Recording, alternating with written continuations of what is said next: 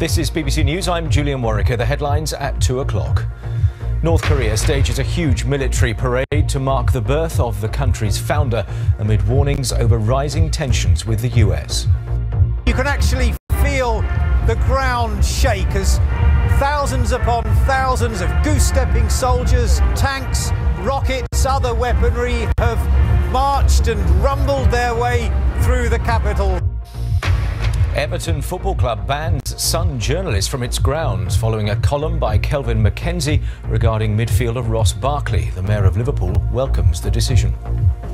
It's right that Everton have done what they've done, so I applaud that. And I think, from me, I think the fans too will applaud that decision. And also in the next hour, the practical driving test gets a reboot. Right, then at the end of the road, turn left. From December, learners will have to show they can safely follow a sat-nav before they can pass. And we'll be live in Turkey as President Erdogan embarks on the final day of campaigning ahead of tomorrow's landmark referendum. And then at 2:30, we'll be looking at how the city of Hull is being transformed by a year-long festival of arts and culture.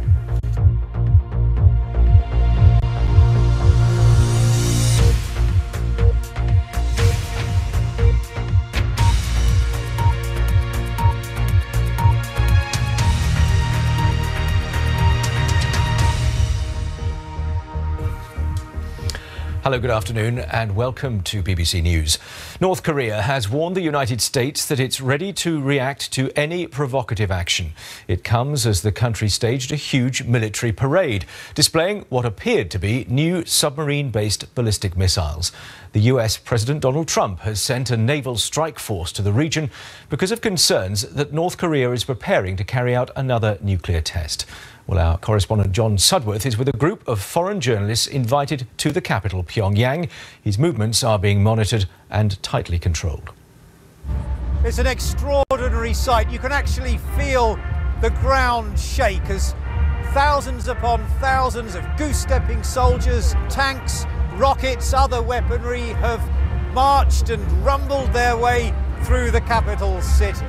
This is a display of unity for the young North Korean leader, and it's meant, of course, to send a key message on the anniversary of his grandfather's birth, that his grip on power is unassailable.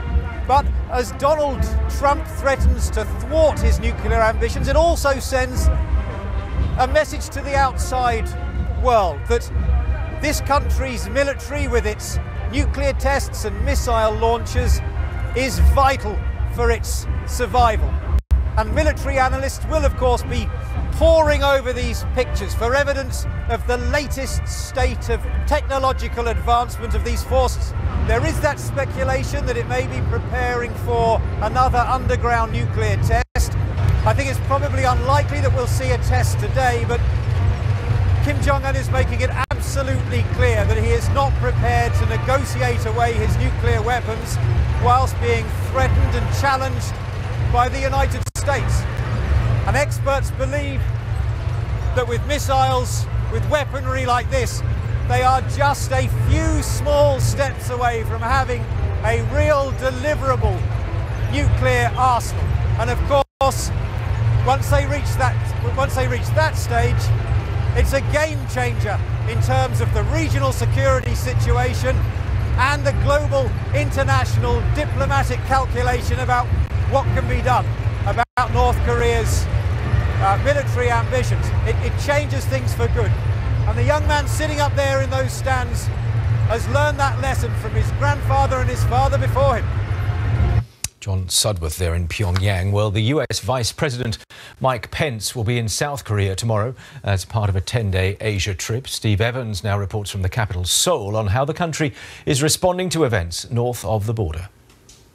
You know, Seoul here is only 100 miles from Pyongyang, but it could be a million miles in terms of atmosphere. That big parade has been on two of the channels here, but it doesn't get really big audiences.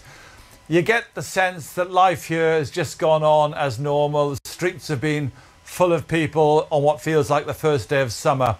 The military here in South Korea has been studying those pictures of missiles, and it reckons it does see developments in the long-range missiles. North Korea, the South Korean military thinks, is making progress. They've also picked up, experts have picked up on new kinds of tracked vehicles carrying missiles. And those matter because if North Korea can convey missiles around the country much more easily, it's much more difficult to hit them before they launch anything. So the sense of the common people is life goes on. This continual barrage of rhetoric and threat from the North has been there since 1953, when the fighting between the two halves of Korea finished. But the military and the intelligence services look very intensely. On Sunday, we are visited by the Vice President of the United States, Mike Pence, and he will come here and he is expected to say that the alliance between the US and South Korea and between the US and Japan is ironclad, is the word that he uses. So the feeling here is North Korea is there in the background. We hear the threats, but we've had threats before. We're not panic buying. We're not planning on leaving the city, but we are concerned. I think that would be the mood here. Steve Evans in Seoul. Officials in Afghanistan now say that 90 Islamic State fighters were killed by a powerful bomb launched by the United States on Thursday, more than double the original estimate. IS has denied it suffered any casualties in the attack, which targeted a network of caves and tunnels in eastern Afghanistan. Everton Football Club has banned the Sun newspaper from its ground because of an article by the columnist Kelvin MacKenzie. In it, he compared the intelligence of the footballer Ross Barkley to that of a gorilla. The Mayor of Liverpool has called for the newspaper to sack him for making what he called racial slurs. Mr MacKenzie, who denies the article was making racist comments, has been suspended by the Sun, as Richard Galpin reports. The controversial article published yesterday in The Sun has now led to Kelvin MacKenzie being suspended. The piece about the Everton footballer Ross Barkley, whose grandfather was born in Nigeria, compared him to a gorilla and said the only other people in Liverpool earning as much money as Barkley were drug dealers. I've reported it to Merseyside Police and they're investigating the complaint. I've also written to the Press Complaints Commission. The comments, I believe, were overtly racist, showing a picture of Ross Barkley with a gorilla. Knowing full well Ross's heritage and his Nigerian ancestry in terms of his granddad, I think it was a despicable comment. So now Kelvin MacKenzie and the newspaper must wait to see if the police take the matter further. In a statement, The Sun's publisher News UK said it apologises for the offence caused and it was unaware of Ross Barkley's heritage and there was never any slur intended. Mr MacKenzie says it was beyond parody to describe the article as racist. But if the newspaper, which he edited for many years, now admits the article was offensive, why did it allow it to be published? I would have thought that at The Sun they knew enough to make sure that MacKenzie didn't refer to Liverpool. It's especially on the anniversary of the Hillsborough disaster. So it was a gross editorial oversight. And now Everton Football Club has just announced that Sun journalists have been banned from its football ground. Kelvin MacKenzie's future as a columnist for the newspaper is very much in question. Richard Galpin, BBC News. Well, our correspondent Frankie McCamley is there at Goodison Park, Everton's home ground, for us. Now, what feeling are you getting there, Frankie, about all this? Well, Julian, speaking to people and fans outside the club, a lot of them, as you can imagine, are saying that they are extremely happy with this decision to ban Sun journalists, not just from here, but from the training ground and any operations to do with the football club. Just to give you an idea of the feeling of some fan groups towards the Sun newspaper around here. When we arrived this morning, we were given this leaflet, and there are lots of banners just outside the club where fans are. As you can see, saying Sun journalists are not welcome. We know in the local area a lot of newsagents don't sell the newspaper, and a lot of taxis we've seen have got this logo printed on them. And now speaking to the Liverpool Mayor, Joe Anderson, he did call for a protest to take place. He's now said that doesn't need to happen, but there is, because now there is this real sense that the people have spoken, the fans have spoken, the club has listened, and action has now been taken following that article by Calvin Mackenzie. And you talk, frankly, about attitudes to the Sun newspaper more broadly in Liverpool. And, of course, that takes us back to the Hillsborough tragedy, and it's the anniversary of that today.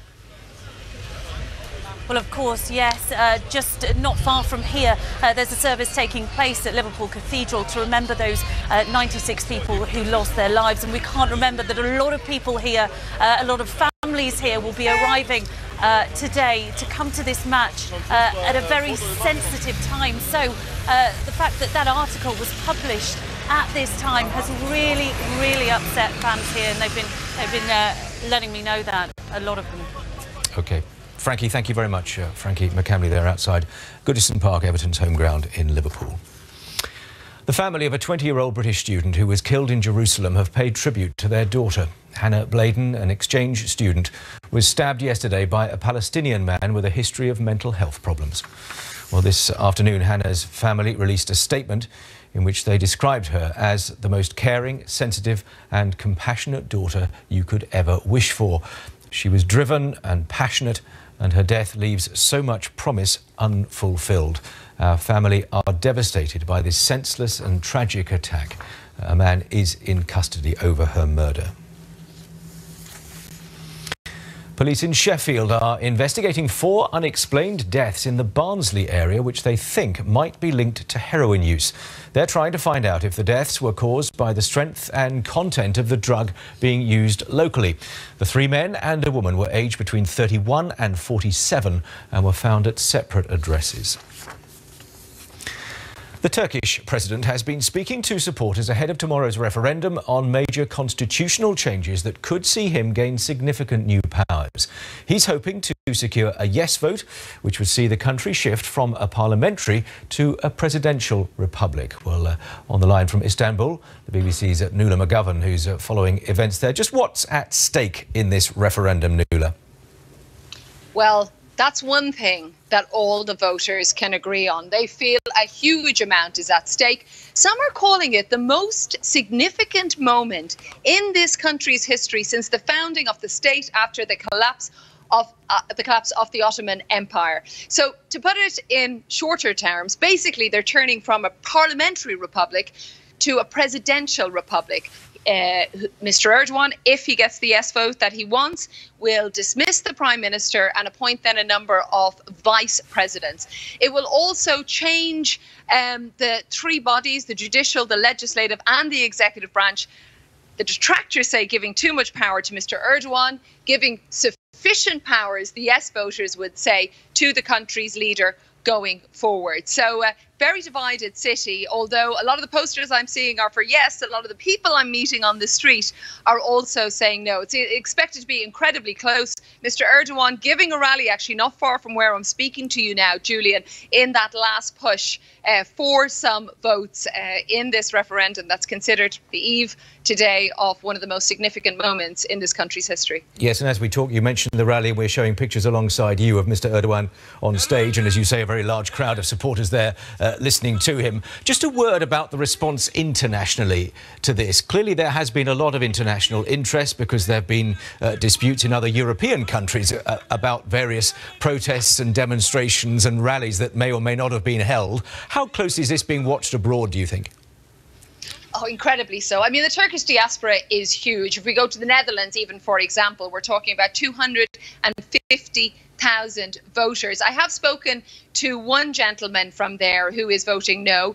He very much felt that it was his country at stake, and he felt also Turkey's place in the world. Of course, they're involved in so many issues, right? Whether we talk about Syria, whether we talk about the refugee crisis, whether we talk about Russia, Turkey and Mr. Erdogan is bang in the centre. If we speak to yes voters, they feel that, in fact, Mr. Erdogan having more power perhaps will make him even have a bigger bargaining chip with other world powers, and that he'll be able to push through some more issues in this country, make it safer, particularly when it comes, they feel, to terror attacks. This is a city that has been through terror attacks, that has been through an attempted coup and an ongoing purge of many of the citizens in this country who've been suspended or detained or jailed. So really an extraordinary time for the country. Indeed. Nuala, thank you very much for the time being. Nuala McGovern there in Istanbul. Time to bring you up to date with the headlines now here on BBC News. North Korea stages a huge military parade to mark the anniversary of the birth of the country's founder, amid warnings over rising tensions with the US. Everton Football Club has banned journalists from The Sun from its ground following a column by Kelvin MacKenzie regarding the midfielder Ross Barkley. From December, learner drivers will have to show they can safely follow directions from a sat-nav as part of an update of the practical test.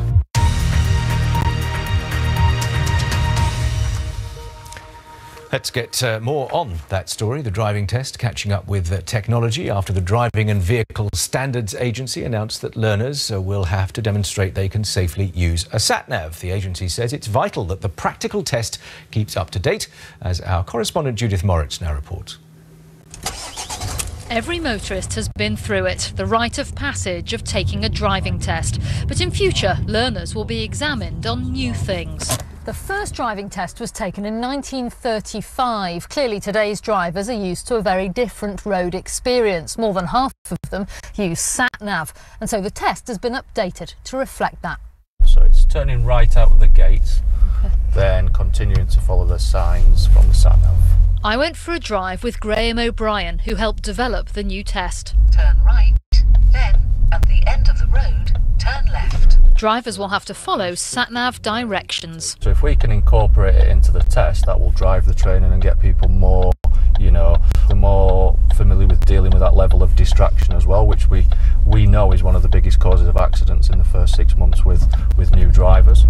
Learners will also be asked to show they can cope with real-life scenarios, such as parking within a bay. We were often taking people down into housing estates where they would be reversing around a corner and perhaps using up half a test doing some of these set-piece manoeuvres. The whole point really is to change all of that, to get people a far greater experience of roads. The new tests have been trialled in some areas and will be introduced for everyone by the end of this year.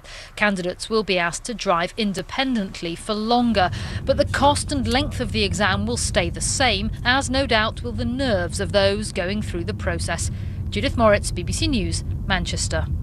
Well, let's get some reaction to this. The CEO of the Red Driving School is Ian McIntosh, and he joins me now via webcam from Beverley in East Yorkshire. Ian, good afternoon. Good afternoon, Julian. What do you make of these changes? Oh, I think they're tremendous. I think every road safety professional in the country is very much in favour of this. It's going to require the candidate to demonstrate real-world skills in a real-world situation. So it's a tremendous change. So the sat-nav element is an important part of this, you think?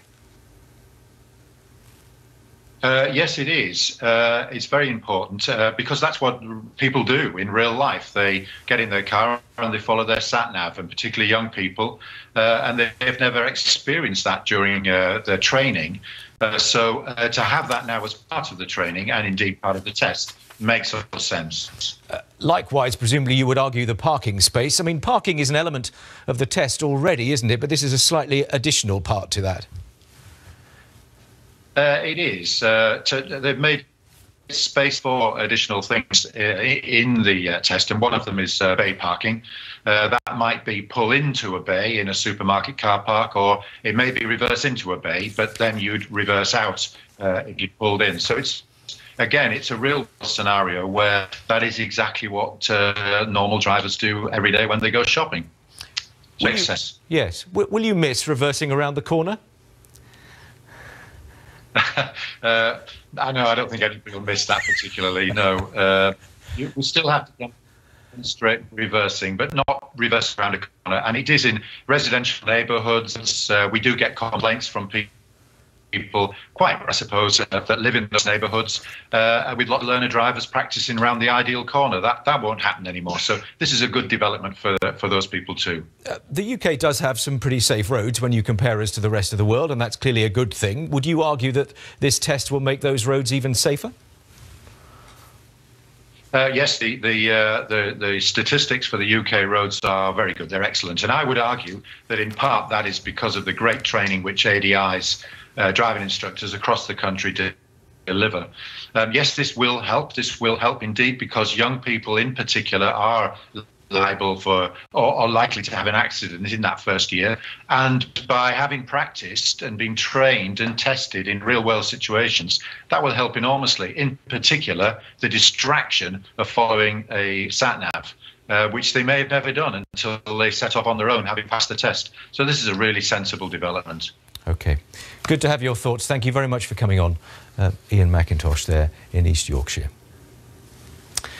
The National Union of Teachers annual spring conference continues in Cardiff today. It comes as a survey of just over 3,000 staff carried out by the union found that almost half of young teachers expect to quit the profession within 5 years. Increasing paperwork, longer hours and concerns over mental health were just some of the reasons cited. Well, our education correspondent Gillian Hargreaves is in Cardiff. This entire conference and its sister conference, the NASUWT in Manchester, both are dominated by rows over funding cuts, because teachers say that there isn't enough money to run classroom services in the way that they've been run in the past. The government in turn says funding has increased in cash terms to £40 billion this year, the highest figure ever. But teachers say there simply isn't enough money to go round, and as you've just said, that's having all sorts of impacts, they say, on teachers' workload, teachers' enthusiasm for the job even. So that's the frame in which all of the debate in these conferences is being held. But just a few moments ago, the National Union of Teachers here voted to increase industrial action against the government because of what it perceives as the funding crisis. And one thing that it may consider in the future, if it's not happy with the settlement that the government comes up with, is industrial action, including 1 day of national strikes. So that's something they've just voted on here. But of course, the government is in negotiations. It's holding a consultation on what's called the national funding formula. That's the allocation of money that schools get across England, and that consultation will continue for a while yet. So it's not set in stone, but there's real anger here about the cuts that schools are facing. Gillian Hargreaves there in Cardiff. Competitors in England who take part in weekend fun runs will no longer be charged under new rules proposed by the government. The changes would make it illegal for councils to charge Park Run, whose events aim to encourage people to exercise.